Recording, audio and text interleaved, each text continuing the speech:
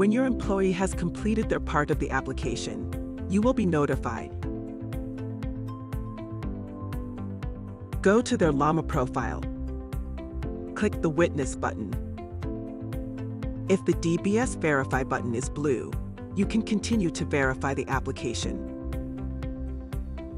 You will see all of the verified identity documents here. You can use these to verify the application. Click the identity document you want to use.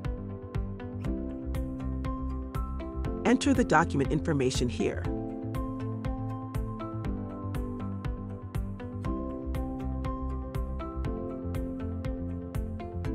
Make sure it matches what is on the document.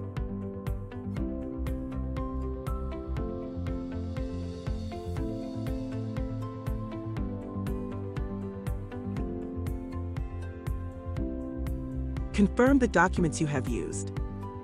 Confirm if the application is for a volunteer. You will see the check level type here.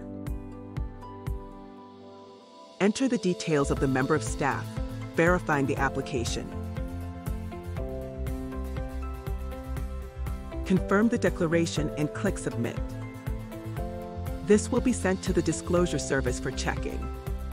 You're done.